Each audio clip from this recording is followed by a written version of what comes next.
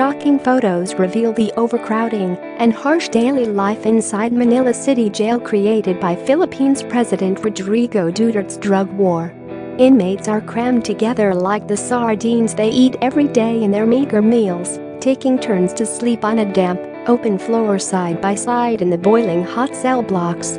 The jail was built to house 1,000 prisoners but is bursting at the seams with more than 5,080% of new arrivals being drug users swept up in Duterte's zero-tolerance policy.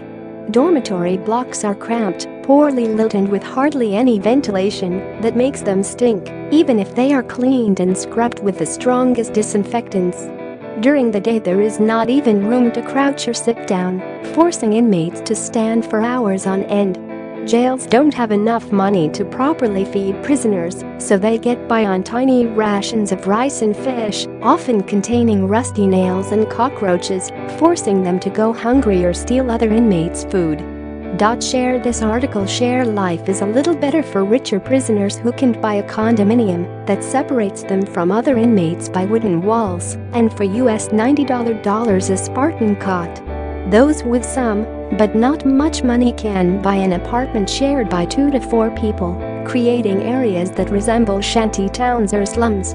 Everyone else fights for space on the floor using rice or flour sacks, or even newspapers, as bedding. The photos that revealed the appalling conditions were taken during a raid at 4 a.m. on Wednesday searching for contraband and confiscated 10 bags of banned items.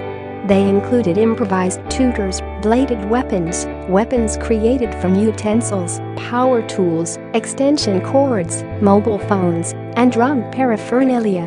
Thousands of inmates were seen crammed into exercise yards, most shirtless to relieve the stifling heat, waiting while officers wearing face masks and leading sniffer dogs scoured the cells.